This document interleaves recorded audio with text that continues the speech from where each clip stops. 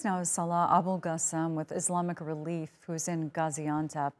Salah, one thing that is very stark is when you see, all of this aid, all of these rescue crews around individual scenes in Turkey, but right across the border in Syria. One expert told us today that only about 5% of buildings there have been able to be searched for signs of life because they just don't have the resources. Has your organization been able to get anything into Syria? Yes, I mean, we've been working around the clock. We've been doing our absolute best in order to get supplies into Syria. We were fortunate in the sense that our staff, we already have a base. We've been working in Syria since the offset of the war 12 years ago. So that has given us a sort of unique placement where we already had items within our warehouse. We already had a local operation. We already have a series of doctors. We need to put the context, and we need to understand the context. Northwest Syria is unfortunately an area that doesn't have any coordinated effort, doesn't have a clear governance. So what that means subsequently is that the Ministry of Health that may exist in Turkey doesn't exist in that part of Syria. Right. The Ministry of Education doesn't exist. So therefore, it unfortunately falls upon organizations like ourselves on a monthly basis prior to this earthquake to supplement the salaries and pay the salaries of doctors, of teachers, to consistently provide aid and assistance. 1.3 million people in that region in Syria were already living in tents and have been for the last 8 years. Yeah. That's the scale. There was already a humanitarian crisis. What we're seeing firsthand on the ground, just to put things into perspective, you're showing scenes there in Syria. What we know from our staff on the ground is that search and rescue efforts, everyone is doing the best that they can with the resources that they can. But what we're seeing is that because of the absence of any coordination, yesterday, one of my colleagues was talking about the fact that they were so jubilant that they'd rescued a young girl.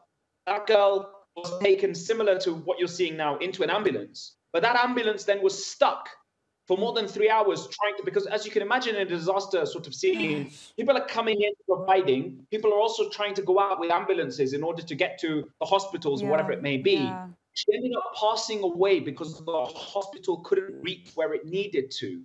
So ultimately, we're doing what we can. We're going above and beyond. We're really calling upon the international community to understand and to wake up and realize that the crisis in Syria has been ongoing. It's only become worse now. There is a multiple humanitarian crises. There was one that existed before. There's one that's gone to a new level now. And the new one that's coming that we need to be very aware of is if we don't react enough, if we don't provide enough shelter, if we don't provide enough food, if we do not provide enough assistance, we do not ensure that that humanitarian corridor exists, more lives are going to be lost. And our real message that we're giving to people is history will talk about. The reporters prior to me speaking, I'm hearing very well, yes, this historically is the worst earthquake in a century. Who knows what the numbers will be? Nobody can give you that accurate number because no one is yet to actually know what that number will be. Mm-hmm. But when those numbers are not numbers, they're individual people. And those individual people's lives that are being lost, the worst thing that could possibly happen, we can't do anything about what's happened, but what we can do is assist those who are survivors. And the forms of assistance that we do, is supporting organizations like ourselves to provide the continued medical assistance, to provide the shelter, but also ultimately we need to get the global community, the international community to understand that enough is enough.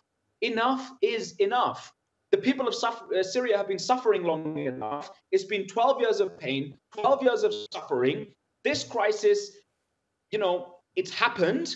And ultimately now, it's our responsibility, each and every single one of us, to make sure that the history that's written shows that there was a global effort to make a difference. Yeah. There was a global effort in order to make sure that those who needed the assistance and the support in the time of an unprecedented crisis received it. And that's why we're really advocating and pushing for a clear humanitarian corridor. You're hearing a lot about aid not being received.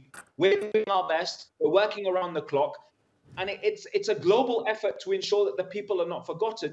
Some of the sort of stuff that you're hearing from the Syrians on the ground, just that, look at that building. They're saying some of these buildings What more can you do to them? Right, right. People were already living in substandard shelters that were already had so much shrapnel, had so much damage from the multiple bombardments. They were already structurally non-sound. There is an absence of any building regulation because, as you can imagine, internally displaced people come, they want to, have a base, they form any form of structure that they can. So the damage that they will have Yes. because of the shelters were not built properly, because of the fact that they were already had multiple shelling, is extensive. And an earthquake, you can imagine, in Turkey, we're seeing, despite the fact that, yes, there have been challenges with some of the buildings, but many of them, at least there's been some form of process. Whereas in Syria, it's a whole different matter. So we need to understand what we're dealing with. We need to understand the generational impact on young people. And our message is really, really simple. Please, global international community, assist organizations, Yep. provide aid. Let us save the people of Syria. Let us support. It's really a race against time to support those in Turkey, those in Syria. Aid is reaching. We need to increase the aid. We need to increase the support. We need to ensure that we focus on the humanitarian crisis and support where support is required. Yeah, and tell us about what you and your crew have been able to do there in Gaziantep. Among your team, are you working the rescues? Are you distributing aid? What have you been able to do there? So in Turkey specifically, we've been working in multiple areas. We've been working in Gaziantep. We've been working in Kahramanmaraş. We've been working in Nordic. We've been working in Hatay and all of the towns and cities around it. We've also been working in Adiyaman. In all of these areas, we are dictated by need. So some of the things that your colleagues were talking about rightfully were, there is a coordinated effort in Turkey to understand where are the needs. Okay. We're working with lots of municipalities to understand that. Yesterday, we were going to areas for which, and this is important today, I spent multiple hours with our teams doing needs assessments. There are host communities now in areas that have not been affected that have received people from the affected areas. They're starting to, there's multiple families living in households. So we're trying to reach them. Yesterday, we were in rural areas where lots of the towns and villages, the big aid trucks can't receive, so we're taking smaller vehicles and going and assisting them there. We've been providing blankets, food. We're starting to provide shelter.